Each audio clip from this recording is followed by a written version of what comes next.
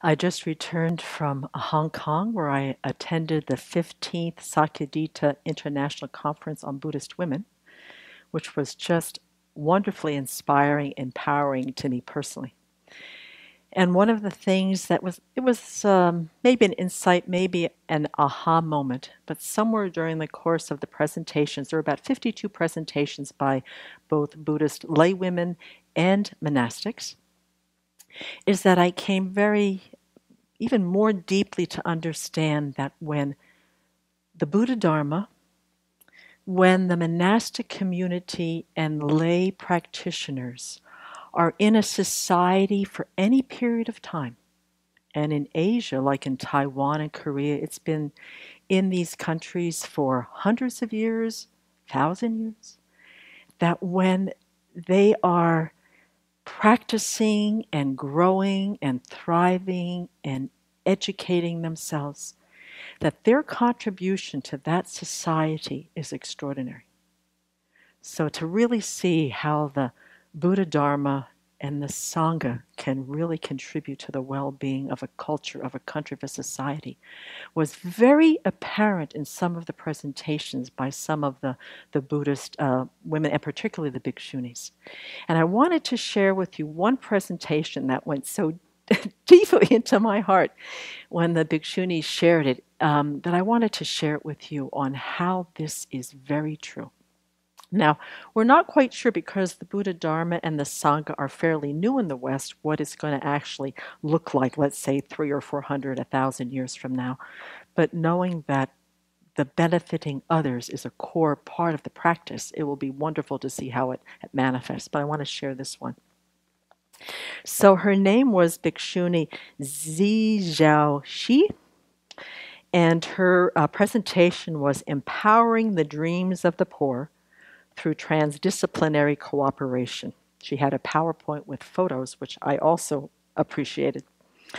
And even though they didn't have it in her little blurb in the back, in the paper they kept mentioning the Luminary Research Institute or the Luminary Female Buddhist Monastic Community. So I'm going to make an assumption that this is Luminary Temple.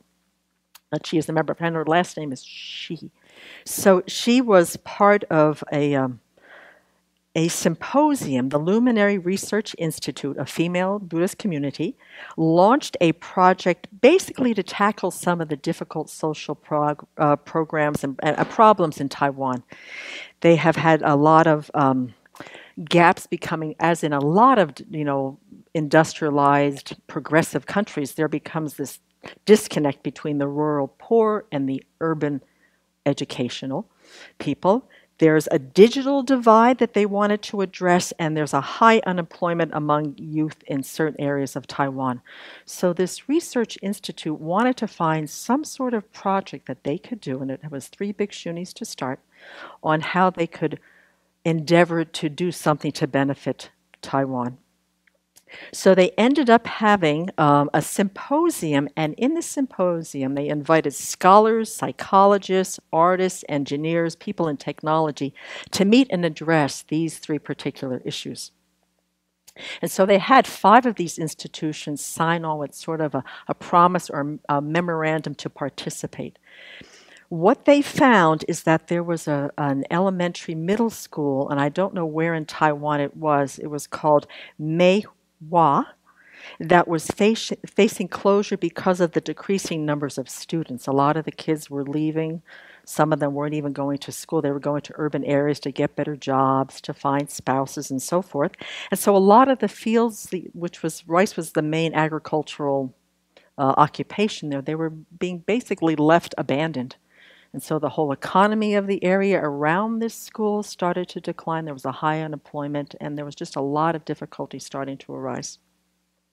And the kids struggled with low self-esteem and hopelessness, and there was a difficulty of drug taking. Things like that were starting to happen. Alcohol was being introduced into the culture. Also, they found out that a lot of Southeast Asian women came to this part of Taiwan and they were marrying Taiwanese men, but they weren't very facile with the language yet. So then it became yet another barrier for these young mothers to try to communicate with the local Taiwanese communities when they didn't have the language. And so there were some difficulties there.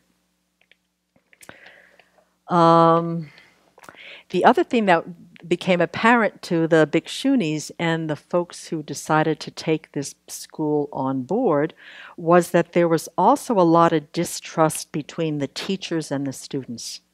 There was just a lot, there was truancy, there was a lack of respect for the teachers, there was just a lot of tension between the teachers and the students.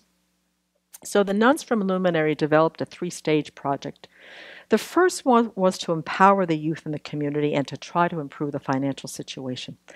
They saw very soon after they got to the school that there was a struggle between the negative mindset of the teachers and the students. And it's one of those common occurrences where the teachers have got a lot of pressure to do a curriculum, and then you have these students that have all different types of capacities of learning. Some of them don't do very well with the required curriculum. And then, of course, you've got a lot of difficulties, behavior problems in the classrooms. So what they wanted to do, they opened two classes. One was an art class and one was a mindful tutoring class. And one of the ways they wanted to connect with the kids is that they offered a painting and drawing class where the kids would paint and draw aspects of their lives. Their families, what the families did for a living, their whole kind of internal, external life. And annually, what they did is they found she was called the Barefoot Artist, Lily Ye. And what she did over a course of 6 months, the kids put together quite a collection of these paintings of all different types of medium. She took those paintings and she transposed them into a huge 30-foot mural on one of the walls of the school, with all of their beautiful pictures on a tree with these spinning tops with their little vignettes of their lives in this beautiful mural. I mean, the photograph of it was stunning. She also put together a 5-foot gyro, a metal top in the middle of the public square in the school, and also covered that with stories of their lives. This community was one of the first economically viable communities in Taiwan. It was quite old, almost 1,000 years old. So they wanted to bring also the historical timeline of the history of the town itself. So that was also put into the artwork. And then they had a beautiful sort of a tile labyrinth in which this gyro sat. So for the kids to see their work and their lives put in this beautiful sort of recognition kind of display, it really gave them a sense of confidence, a sense of that they could do something and accomplish something, and that their lives had meaning and that people really appreciated it. The other thing that they integrated with this, because they wanted to have somewhat of a spiritual component, is they added mindful tutoring, which included mindfulness meditation. They would help the kids after school with tutoring, problem solving, and they would also do compassion practice. They incorporated mindful eating, walking, sitting, compassionate listening. And at the end of the day, they got together with them, I think, twice a week. At the end of the class and this meditation, they would do a sharing time where the kids would take turns sharing what they appreciated, either in each other or something that had happened at school or something that had happened in their families. And what the Bhikshunis and the volunteers also began to notice that it alleviated a lot of tension between the students and the teachers. The teachers, under the pressure to follow these strict curriculums, a lot of the kids were ignored. A lot of their problems weren't addressed. After a while, the relationships changed, and the kids were a lot more respectful, a lot more receptive to the teachers, and as a result, the teachers were much more respectful and also kind and more engaged with the students. The long-term project for this institute was to help the residents of the community identify and reclaim their heritage as one of the earliest Taiwanese developed towns. So they ended up doing these beautiful pathways through the community where they had some old buildings, they had some old agricultural indications of what might have been happening 500 or 600 years prior in that community. And it was to make Meihua into an educational park where visitors could come and see the art projects, walk along the ancient paths hundreds of years old, and study the history of early Taiwan. So this also became also a source of financial stability. The tourists came, they had little shops, they had little restaurants.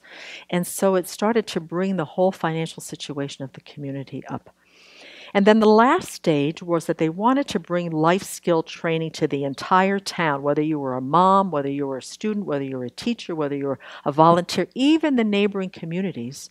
They started having filmmaking courses, cooking, art, handicrafts, all facilitated by the volunteers and the bhikshunis from the temple. They invited scholars, experts in the fields to share their expertise. And so many of the volunteers directed and facilitated the projects, and it really increased. They said that the warmth and the connectedness of not just the community at Meihua, but the surrounding communities, just the whole shift on how that area just sort of rose to the occasion and felt really empowered.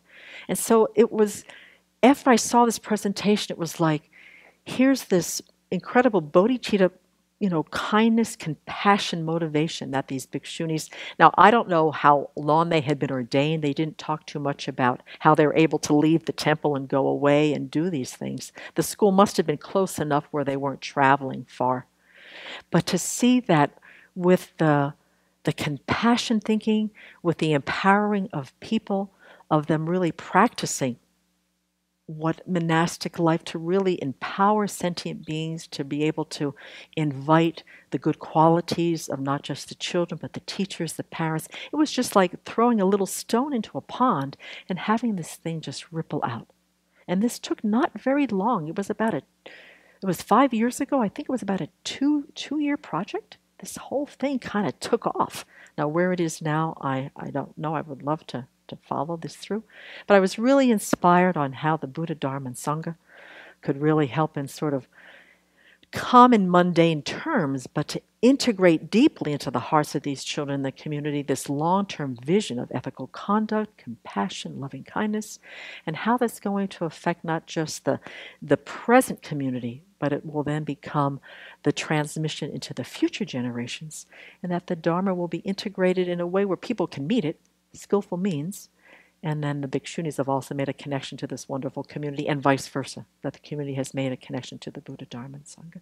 So I was very empowered by the presentation and the enthusiasm and the success, and that it bore fruit for the community at large.